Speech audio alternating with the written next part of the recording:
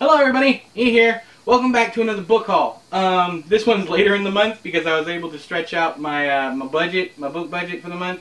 Next month is going to be super thin as far as the books go because I have a engagement in Hoover, Alabama where I will be selling books. So all of my money, I'm having to front the money to buy books to sell there, buy my own books to sell there. So we might not have a book haul at all next month. So this one's a pretty big one though. I got a lot of cheap stuff, got a lot of cool stuff, and I wanted to share that with you. So right off the bat, I've been meaning to get this one for a while. I'm a big fan of David Joy's writing, his articles, and his nonfiction Going Fishing, I think it's called. Hang on, let me get y'all right. Let me do y'all right. Growing Gills, a fly fisherman's journey. I like that. So David Joy's Where All Light Tends to Go. This is the first of his fiction books that I've read. I think this is his debut novel. He has one more after this, and then he has a new one coming out in July. I'm looking forward to. So that one. Next up, we have. There's a review. I've already read this one too. Fantastic book. I recommend it. Go out and get it. The review's coming up on the channel very soon. If it's not already up, I'm not sure which order I'm going to put this in. Next up is Our Kind of Cruelty by Araminta Hall. If anybody knows how to pronounce this lady's name, please hit me up, because I really feel like I'm not saying her name right. And Laertes, stop laughing. I know you're out there laughing about this, because it's like a running joke that I don't know how to pronounce people's names. Anyways, another fantastic book. Already read this one, blew right through it within like 3 days. Big fan of this one. It's probably going to end up being my book of the year. Maybe, possibly. Don't hold me to that. So, next up, one that people have been recommending to me forever, and if you're the person who has commented like 6 times on 6 different videos for me to buy it, I finally bought it. Perfume by Patrick Zuskind. I'm not sure if that's how you pronounce his name or not. I'm hot, y'all. Alright, so this is Perfume, A Story of a Murderer. I am that far. I am 151 pages out of 255, so I'll probably have this done either tomorrow or the next day. I'm liking it okay so far. I'll talk to you guys more when I do my review. I do have some problems with it. It's not as perfect as I've heard it is, but it was really good for a while. Whew. Okay, next up we have, I'm going to go ahead and do these two. My buddy Richard, who's been teaching in China, he sent me Red Sorghum by Mo Yan. Okay, he said this is his favorite book by a Chinese author.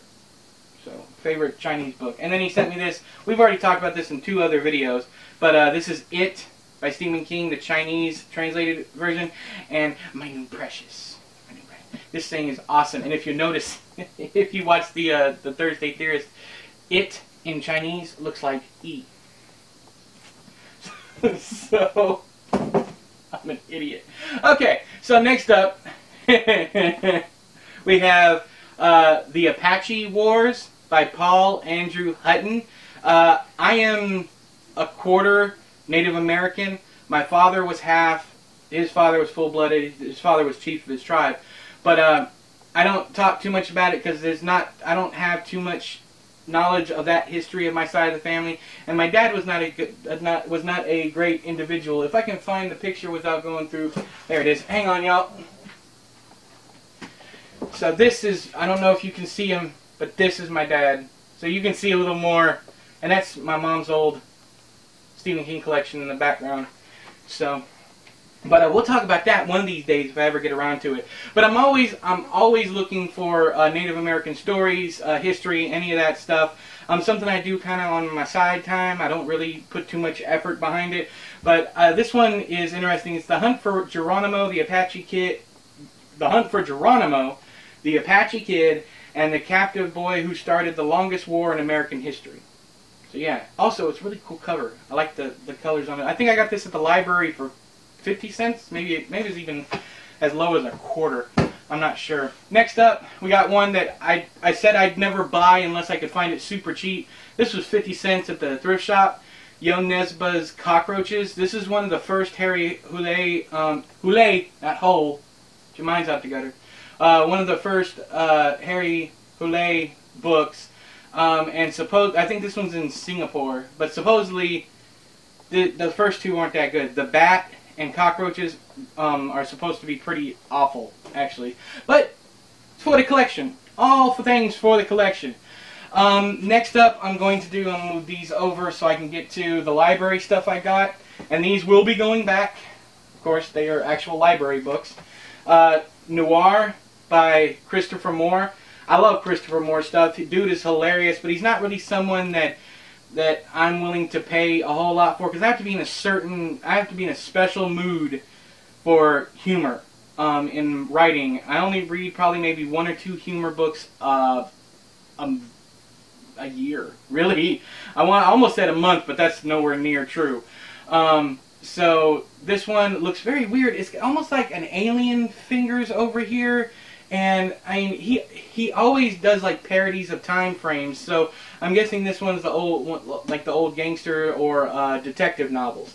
So I'm looking forward to that one. Next up, this one is for a buddy read with Jen Bernardini and JB Taylor of Taylor Talks. They're both YouTubers, both great. I'll leave links down to their channels down there. Go follow them, stalk them, all that good stuff. Jonathan Strange and Mr. Norrell, a novel by Susanna Clark. This Joker is a monster. It looks like it's 1,000 pages, and I thought it was, but it's not. It's only 782 pages, but it's got like footnotes and all kinds of weird stuff. But it's about magicians. That's all I know about it. Y'all, I'm so hot. Okay, next up. This one I bought for just cover love.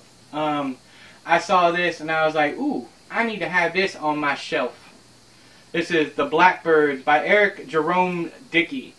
I have absolutely no idea what this is about, other than it's about four ladies named Kwanzaa Brown, Indigo, not even going to get in trouble trying to pronounce that last name, Destiny Jones, and Erica Stockwell. And there's some cheating going on, there's all them kinds of stuff. I'm thinking it's drama, something like that. And this dude just looks like he can write his backside off. He looks just chill as hell, and just him and this cover make me want to read this book. When I will get to it, I have no idea, because it's probably a lot of romance and just, you know, like I said, drama. So I have to be in a certain type of mood for that, just like with the humor. But yeah, look at that cover though! Look at it! Good Lord! That is gorgeous! Alright, next up. We have, I'm going to get the other one, just get this out of the way because you guys already saw it. This is The Anomaly by Michael Rutger. I got this one from Book of the Month Club, and you already know about that one. Next up, we have 2 pieces of literary fiction. I think they're postmodern authors. They might not be. I'm not too up to date on what a postmodern novel is. Because I called a book postmodern a couple months back, and somebody said that's not postmodern. I was like, okay, I'm sorry, I didn't mean to offend your fragile sensibilities. So I got Purity by Jonathan Franzen. I am this is gonna sound horrible, but I'm a big fan of Jonathan Franzen as a person, because he's an asshole. And anybody who is kind of like Harlan Ellison, may he rest in peace. He just passed recently. If you're watching this video in the future, far future. Jonathan Franzen is pretty famous for saying on being part of Oprah's book club and saying that he said something like, let's face it, I'm a better author, I'm a better writer than Michael Crichton. And he's just really full of himself, and I like anybody who can back up their I mean, you're not pretentious if you're actually a genius, right? I mean, that's the truth. So, Purity by Jonathan Franzen. I've only read one thing from him, but I liked it, and I now have all of his stuff. By the way, this one and The Blackbirds were on sale at Books A Million. Blackbirds was $5, and this one was $5. And then going into the last book, which is Michael Chabon's Moonglow.